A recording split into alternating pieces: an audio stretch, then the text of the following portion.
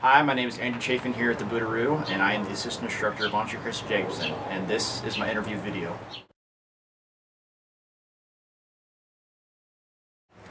My initial interest in ninjutsu / bujutsu. Ever since I was a child, I was always interested in the military, and my family's got heavy connections in the military. My brothers joined the Army when I was more little, and I did ROTC when I was in high school, and I've always played warfare-like games when I was a child. Back when I was a small kid, my dad would take me around on from like car auction to car auction. I'd be in the van and I'd be watching videos about Desert Storm and military actions within like Bosnia, Herzegovina, and that's what I was always interested in. I had a favorite plane since I was like 6. The F-15 is one of my favorite jets ever. And it's always been a part of me. I've always played military games. I've always learned anything and everything I can about medieval warfare in Europe, plus also in Asia. It's just always been a huge part of what I am. And a friend of mine, Mr. Nick Fisher, one of our black belts, we were playing around in the backyard of my dad's house one day, and he's a bigger guy. And we were wondering what kind of martial art someone of his size could do. And so we went inside. We were thinking like Russian Sambo or something where he just has the stereotype of this large, muscular man. And we were on the internet just cruising around, and he found her website. And we're living in the middle of like nowhere, Kansas City. I mean, this is flat as hell out here. There ain't nothing to do. And holy shit, we have a ninjutsu master here in Kansas City, Kansas, recognized by the World Martial Art Hall of Fame, and both of us at the same time said we gotta go check her out. So we signed up for a trial class and latched on. Been here ever since.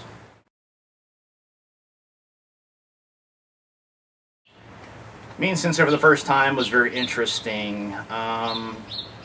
She is a very respectable person.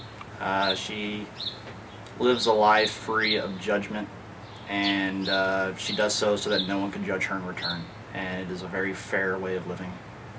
And when it comes to her lifestyle, she's very local. She's very free, she's very open-minded. But when it's time to put on the gi and it's time to start to train, there's a side of her that it's not easily seen when you look at her at face value when she's cruising around out at Walmart or getting a bite to eat. She gets very serious and very strict, and she turns into a civilian drill sergeant. She sets high standards and high expectations for us as students, and she doesn't expect perfection, but she expects us to give it our heart and give it everything that we have. And training is difficult, it is rough, and we've always talked about how grueling it can be. But we believe in the idea that the worst ass whooping they should ever take is here at the Hanbu floor. Because if you can take it here, you can take it anywhere else. And, I love being around a person that shares those ideals. Mine and hers relationship has changed over the years very dramatically. I started off as a grub. When I first started off, everyone was bigger. Everyone was bigger, meaner, and more strong, more powerful. And these some big boys. Honestly, though, I mean, these are just average men height and weight, and they're just in shape, because I am of a smaller stature. I am of a lesser weight. So to me, the average sized man is a lot bigger than me. So with that being the case, starting off, I was a stick. I was the same height, but I weighed like 40 pounds less. I was like 115 pounds. I looked anorexic. It was scary. It was like a skeleton. And I started off struggling. I started off hitting that wall early. I couldn't push my body off the floor, and if I can't push my body off the floor and I weigh 150 pounds, there's no way in hell I'm going to be able to compete with someone that's the size of an average man. So I had a long way to go in order to be able to compete with my fellow students. As the years went by and I started gaining more weight and I started gaining more skill, I started showing talent, at least restricted at first, as having the ability of being able to teach other students, my fellow students, and that's the path that I went along. I started helping out more. I started videotaping more. I started being her uke a lot more. She started having me run more and more things. I started running Kihon. I started you know, handling, you know, some of the internet stuff. I started making the videos, and it just slowly grew. So with me being around all the time, it's only natural for our relationship to get tighter. I started looking, you know, towards her when it came to, you know, advice about how to live my life. She imposed a lot of rules on me that required me to have to be able to do normal things that normal people have to do when they grow up in order for me to advance through the ranks. We discovered that we had a lot of things in common, and we just slowly started hanging out more and more on a friend level just as much as on the professional level. And it just went from there. I mean, today I can consider her my best friend, and she is someone I hang out with every single day, and more than just, you know, videos and, you know, training, but we also, you know, eat lunch together all the time. We hang out, we see movies, and, you know, I enjoy it.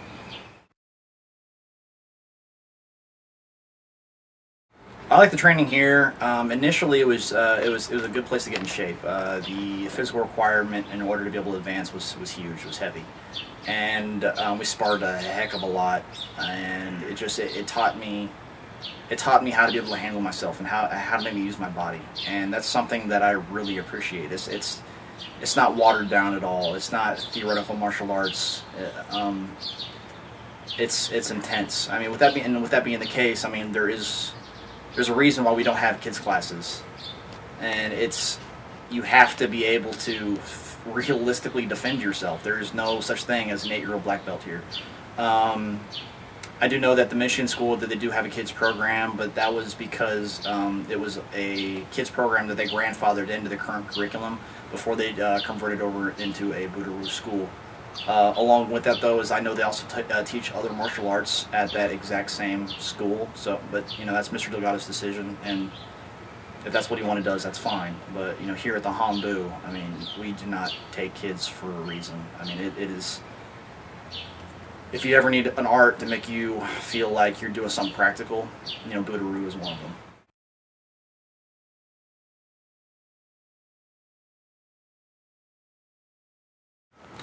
I believe it is, in the sense that where I can understand it, I can see it. You know, I'm not, you know, saying I'm a professional historical researcher, but you can see the militant mindset, the militant movement. You can see the humanity in the arts that we train in. We train in 7 different martial arts, and it's all tied underneath one banner, underneath Budo Ryu.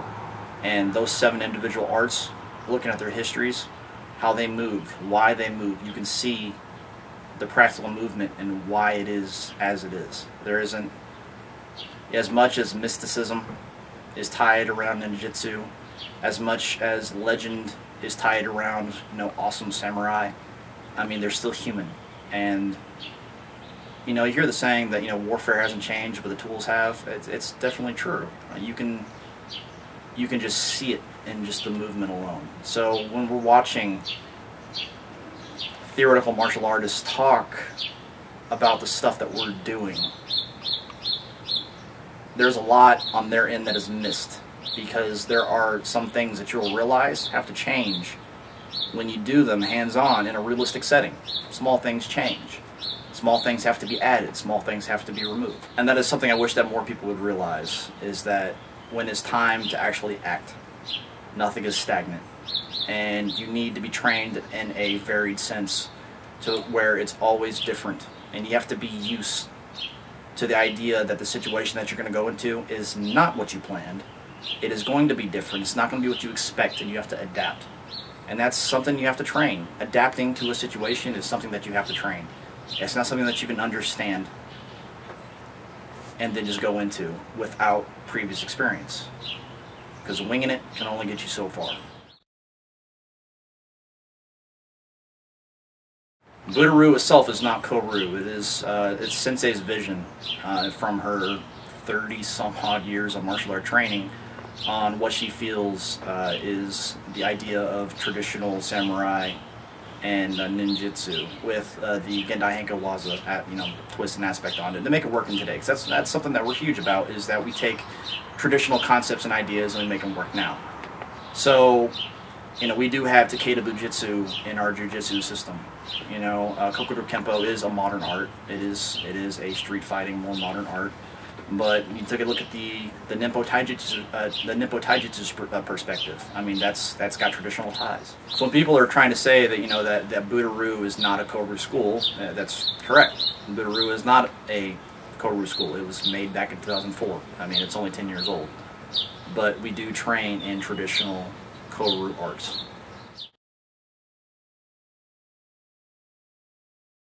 My goal in the training of Budo Ryu, it's divided between what I want and what I know should happen. Of course, what I want is to be the ultimate badass. It'd be great. I want to be able to, you know, with my size and weight, I want to be able to, you know, deadlift 400 pounds. I mean, I just want to be able to leap from tree to tree like fucking spider monkey. You know, I want to be Superman. I want to be able to, you know, maybe free someone in their tracks using my super cold breath. I mean, regardless, I mean, that's what I want. So that being the case here, I mean, to be the ultimate fighter, the ultimate warrior, to be the ultimate competitor, to be the one that realistically understands the ideas and values the best, practical application, I mean, that would be great. To be able to actually apply every single traditional idea and concept in a modern sense and pull it off flawlessly, you know, Batman style. It'd be great. But, you know, I got a way to go. So, realistically, a better teacher. I'd like to be a better teacher. I want to be able to not only train people on how to do kata, how to be able to, you know, open their minds, how to see things in a different light, how to, you know, how to be able to move their body, how to be able to whoop some ass.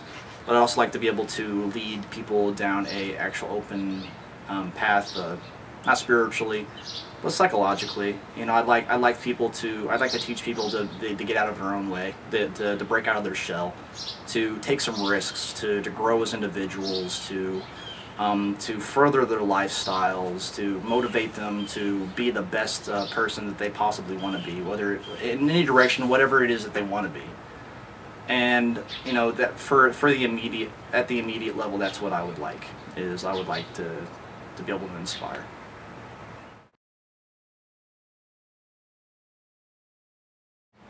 Now, it's something we talk about a little bit, but it's not something we ever touch on at a serious level. I mean, she keeps it separate between what she does in her daily life and then when it comes to training. Like I said earlier, I mean, she is a split between the most liberal, normal living person I've ever known in my life and the most strict, conservative martial artist I've ever known in my life too. I mean, she is that Neo. She is that alpha and omega aspect. And with that being the case, she, in a lot of ways, protects us from having to deal with that side of her lifestyle. And that's her lifestyle. It's what she does. She enjoys it. She loves it. It's a part of who she is. And she doesn't force it on us at all. I mean, I'm her best friend. I am one person, I'm one of the few people that hang around her the most in my life. And I am not going to convert over to Wiccan. I can just tell you that right now. She is the spiritual, free-natured individual. I am an agnostic atheist. I reserve my judgment. I reserve my thought. You know, it's just not going to happen. I mean, and anyone who thinks otherwise, who thinks, you know, that we're a cult, or that, you know, she is a bad influence on kids, like she's running around naked all the time or something, that's just completely stupid.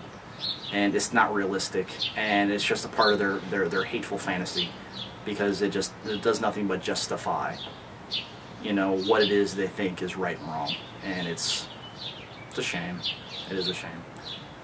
But when it's time to do martial arts, it's time to do martial arts. And it is the martial art path that will help us on our journey. And it is the martial art path that will prevent us from being cowards. And it is the martial art path that will make us better people. To give us a shot, we train hard, we train well, we train all the time. And here at the Hanbu, we are a close-knit family. And these are individuals that I care about. It's not a paycheck, nor do I want to run their lives, neither does Sensei. you know, and I think people would have fun training with us if they just came in through the door. We've had a lot of individuals come in from other martial arts, especially other ninjutsu martial arts, and they have admitted that they have enjoyed their stay here with us more than anything else they've ever done in their lifetime regarding their martial art life. And that is, when I hear that, that is something that that brings a smile across my face and makes me glad, because that's, to hear something like that, just, it verifies the idea that we are doing something correct, that we are doing something right, and we are doing it for the positive and for the greater good. I think Anshu, myself, and the Budo organization can help others if they just come check us out, if they come train with us. You know, as long as they curb check the ego, you know, as long as we curb check our ego, which, I mean, make it ego neutral, and we just train with you just let the results speak for themselves. I mean, as an organization, I hope that we do grow, and as we grow, I want to be able to maintain the tight-knit family atmosphere that we have currently. We are growing. This last Daikomiya, we've had the most we've ever had ever. We're having international schools pop up everywhere. Canada's got they're loving the training, and they're growing exponentially. Michigan group is still going strong. You know, we're getting a school sit down in Tennessee. I mean, so it's you know, we're growing, we're getting bigger. And you know, the problem with growing and getting bigger is that the larger and larger you get, you know, if you have to make sure that the discipline is maintained. So, you know, that requires, you know, regular checkups with the satellite schools and to make sure everything's still going strong. And two, it's just a large part of that is necessary in order to be able to maintain the tight-knit family atmosphere that we have here at the Hanbu. I mean, the last thing we want to do is grow as a exceptionally large ninjutsu organization without discipline, and, you know, say that, you know, Sensei is the last living grandmaster of ninjutsu ever, and just let our students run rampant across the board, you know, and just let them say whatever they want, you know, unchecked, you know.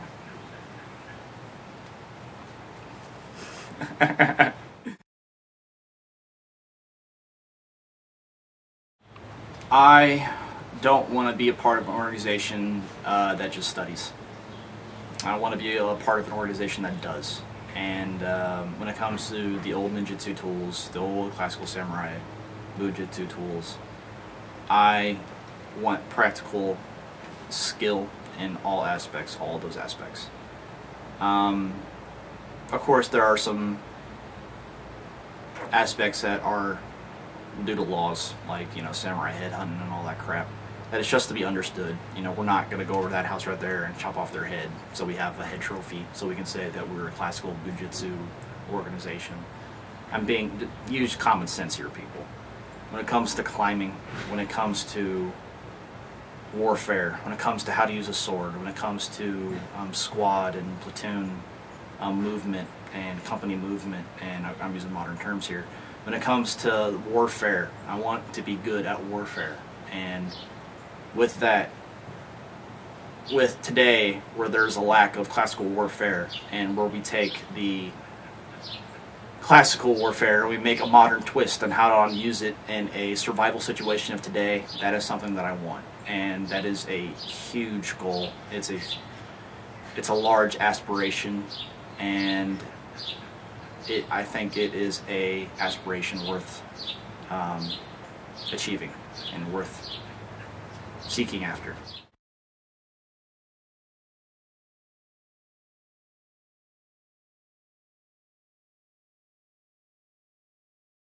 And since then, since I'm always around, you know, mine and hers relationship got to a point that where it's just we started being friends.